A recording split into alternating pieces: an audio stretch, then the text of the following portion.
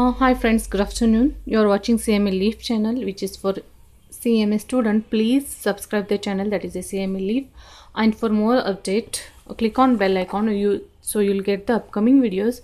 Today I am going to discuss about the objective types, which is subject company account and audit, intermediate group 2, paper 12, December 2018 examination. I won't discuss about the company account, but I will discuss about the audit question paper, how they are drafted. Let us start now.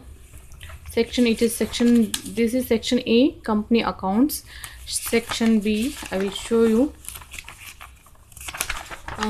Because company account I have some doubts, so till clearation I can't. Section B, just I have checked, I have guarantee about the answers, so I will going to draft here. You can see here section B, this is group 2 company account and audit for intermediate CMA December 2018 examination. Let us start. Section B, auditing. Answer question number 6 and any 3 from question number 7, 8, 9, 10. Means question number 6 is the compulsory, which is like objective types, and question number 7, 8, 9, 10 means 4 they are given. You can choose 3, 1 only. Okay, you don't write the answers all. Okay, let us start. Question number 6A, identify the correct alternatives in the each of the following cases. Internal auditor is appointed by, actually if you see in the books it will go to the management, and somewhere you will get the clues of board of directors. So I'm telling the answer for this board of directors. If you've seen or it is wrong answer, just write down in the comment box, because I have doubt with this audit committee and board of directors. So please write down if the answer is wrong in the comment box. Okay, so internal auditor is appointed by option D, board of directors. Question 2, cost audit report is submitted to the board of directors in the form number CRA3, CRA1 for maintenance, CRA2 for appointment, CRA3 for report, CRA4 for submission to the government, auditor to the government, company to the government. So this answer is I'm damn sure cost audit report is submitted to the board of directors in the form CRA3, option C. So next question, checklist contain the instruction to be followed by audit assistant. This is in the book only, you can search, you will get to know. Checklist contain the instruction to be followed by audit assistant. Okay, question number 4, that is form for secretarial audit report. If you go through the book, you will get to the answer MR3.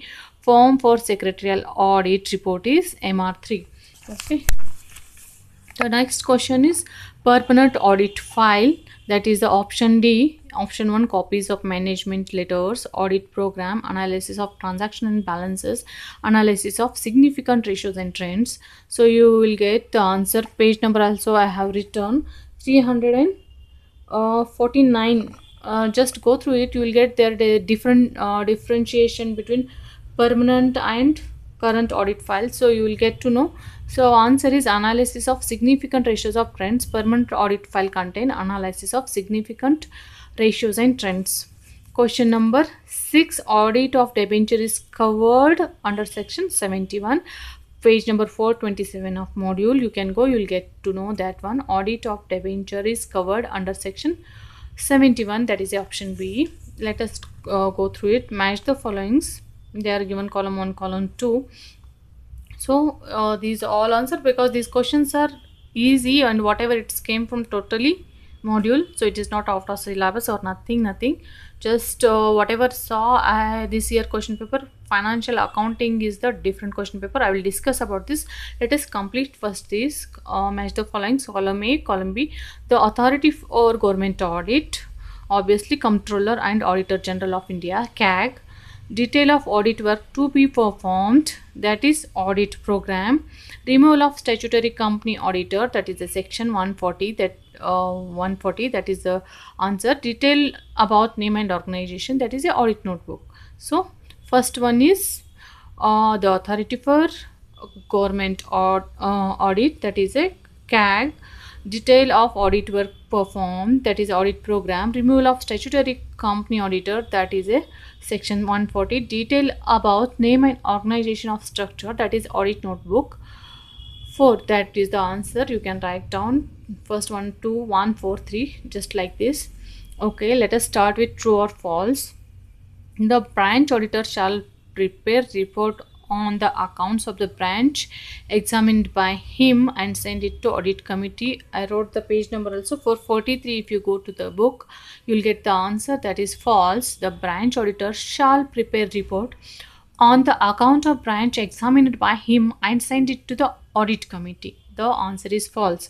The maintenance of cost accounting standard is mandatory as per the section 143 of the Companies Act. It is true I am giving. If you feel anything wrong in this, just answer in the comment box. Maintenance of cost accounting standard is mandatory as per section 143 of the Companies Act. True. Routine checking is the substitute of vouching. No, it is a false. It won't be routine checking. Substitute, it is not substitute. It is a main. So routine checking is the substitute of vouching. It is a false answer. Casual vacancy in the office of cost auditor is filled by board of directors. It is a true. Casual vacancy, it is in the office of cost auditor is filled by board of director. That is a form CRA 2.